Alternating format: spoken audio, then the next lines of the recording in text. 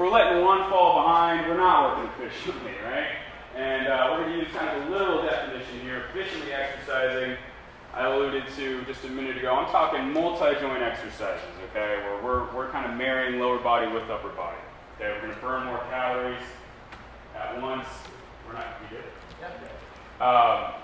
We're not necessarily just going to isolate kind of one area, okay, unless my body needs that. Shoulder blocks, right?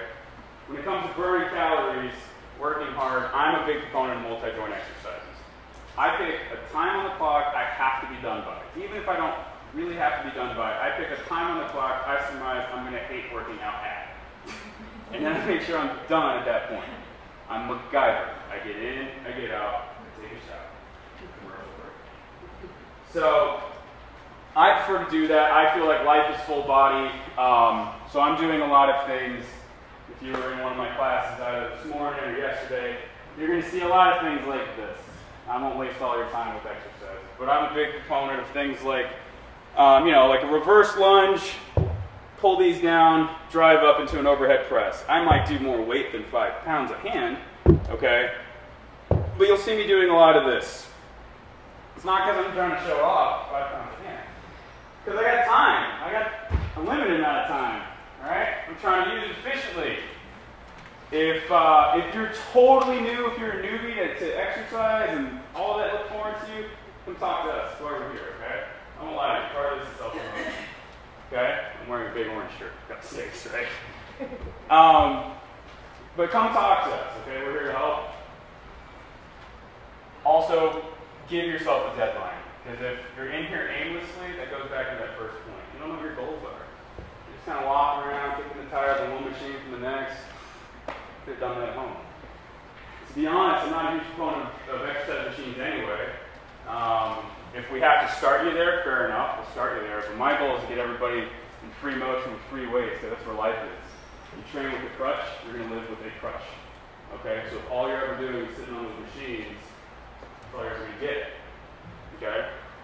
It's really easy. If you want to be the same as everybody else, don't change anything. It's really easy. Point nobody stands out. Okay? You want to be different? Do something different.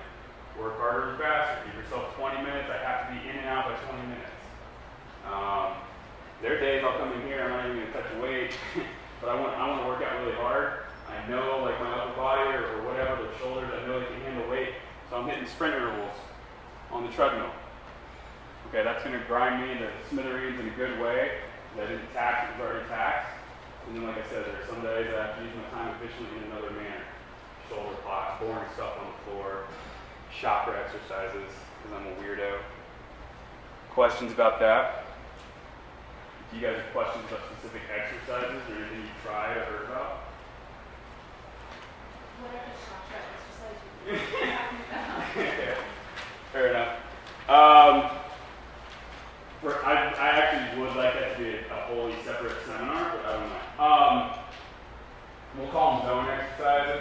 Some people don't necessarily buy into all that. In fact, there's 6 zones, there's 6 chakras, and then there's a 7th. Okay, which is up here, it's the crown chakra. The crown chakra refers to sort of a spiritual connection. If no one's there yet, fair enough. It's not really my job to push that on. But the point is kind of that mind-body connection I alluded to earlier, where it doesn't make sense to always just grind your muscles into tiny, tiny pieces of dust, right? We just break apart, we get shoulder impingements. That's where guys walk around like this all the time. Because all we ever do is upper body and we do the anterior. And before we know it, we walk around like this. We turn into old men. Because we let our ego kind of take over, we never hit shoulder blocks, work things back into corrective posture, things like that. So that's kind of like a readily available example I know from my life. Some people have problems in their legs, okay? And we'll get weird with it, although deep. In chakra exercises, these parts on your body correspond to what's going on in your life, I'll put it that way. So if I have pain in my neck, I'm having difficulty communicating. Now, sure, it might be because I had a plane ride the next day or the day before, but if I'm really, really honest with myself, going back to that first point, and I designate some real good mirror time, okay, I'm probably having a miscommunication with people. Or legs, lower body, those are the root chakras, getting into security, okay, whether it be financial, kind of personal, how I feel that kind of security, like self-actualization, do I like myself kind of thing. I really would like to do a whole thing on that. So, and you and I can talk. So there are exercises out there that include increasing like blood flow and most importantly, mental connection, okay, with that area of your body. Okay, because that's what we do when we work out. We're putting a lot of focus and onus on one particular part of the body at times. We're just taxing ourselves physically too much. We're much more than physical beings, right? So, in short, that's what chopper exercises are. I can show you specifics, maybe one-on-one or we'll do that. Again, I'd like to have several of these. If you guys will show up. Okay. So I'm a MacGyver. I pick a time on the clock.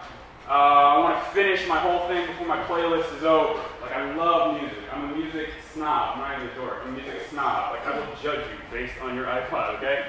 But I love music. I also know I got to get in and out before my playlist is over, okay? I'll be in here forever. Okay.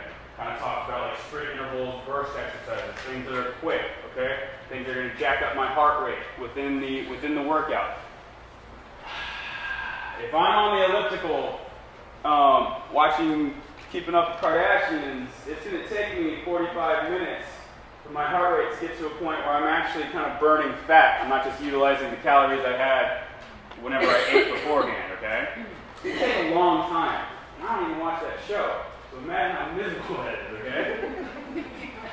If I do burst training, whether it be sprints, whether it be something with the band here, weight training, I mean, frankly, you're working as hard as you can. Your whole body's pushing this weight up in the air over and over. Maybe 40, 45 seconds, then you take a break, you let that heart rate drop. This is a favorite of mine. It's honestly become kind of like a default warm-up for me. We'll do it in pretty much a lot of my team trainings, not all of them. It's just a band thruster. It's a push press, okay? Little pause at the top. Little pause at the top.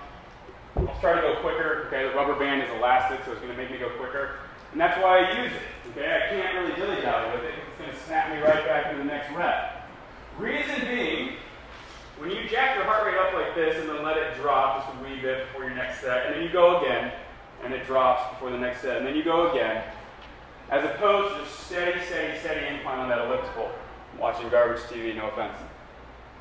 What's going to happen then when you're done with your workout, if you're just kind of gradually building that heart rate, when you're done, it's going to drop. Your body knows it. You can't lie. Your body knows exactly. It's a machine. How many calories, where the heart rate needs to be to get you to a certain point. So when you're done, you're done. It drops. If you trick your body like that, okay, like the reason we do that run after a lot of my team trainings is to set you all up when you go home. When you shower, sit on the couch, have something to eat. If we do those sprint intervals, okay, we work as hard as we can for a short period of time, relatively speaking, a little break, as hard as you can go again, relative break, hard as you can go again, your heart rate has no idea what your body is doing. Okay, so when you're at home, you have a higher post-workout metabolic rate than just guy rolling elliptical. And I commend you for doing something, but let's change it up. Again, if you don't want to change, just keep doing the same thing. It's real easy. Questions about that? No? We're going to have a lot after. Yeah. Okay, fair enough. Let's flip this over. Let's get into